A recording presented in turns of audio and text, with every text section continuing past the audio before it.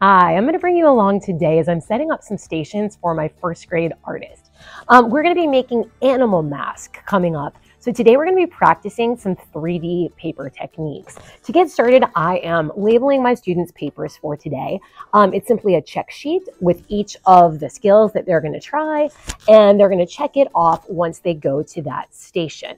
On the back, when they finish all the stations, they're going to plan out 2 different ideas for animal masks, some possible ideas, and then they're going to cross off which of the techniques that they learned today might work well with those ideas. So I'm putting name tag labels on those, as well as labeling a bag for each student so that they can put their pieces from each station in here, and they can save these pieces for us to make a crazy hat next week.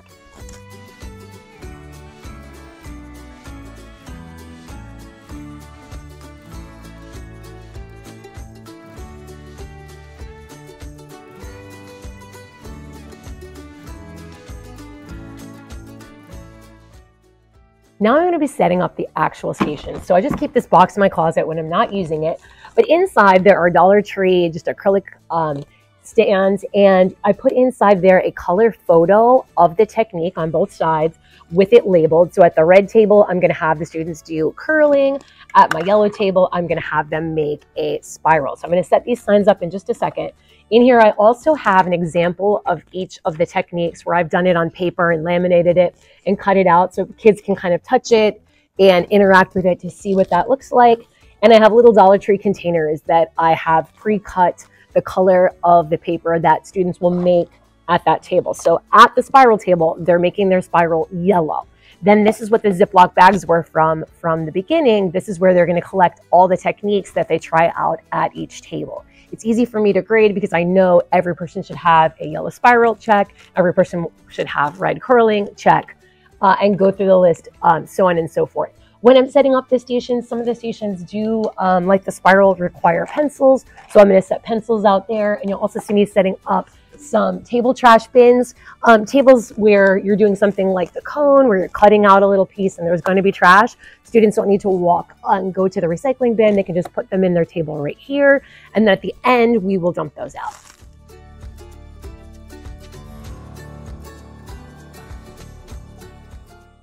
So now we'll take you on a little tour at the purple table. The students will be using that purple paper there to make a cone. At the blue table here with the blue paper, students will be practicing a pleat. Here, students will be practicing the fringe. I need to switch this up because the light green, oops, just one piece of the light green got in there. This is the dark green table, and I also have a light green table where they're going to be practicing the loop. The spiral is back here at the yellow table. The orange table has a pleated fringe. The pink table has the roll that they're going to make with the pink paper. And then the red table has curling. I'm also going to add pencils to this table so that students can curl up the paper using those pencils. Get that all set up. Now, students are following along and learning these techniques before they go to all of the stations. They're going to be watching a video where I demonstrate kind of close up what each one of these tricks looks like, and then they've got a chance to practice and move around at their own pace, saving all of their work inside of their Ziploc bag.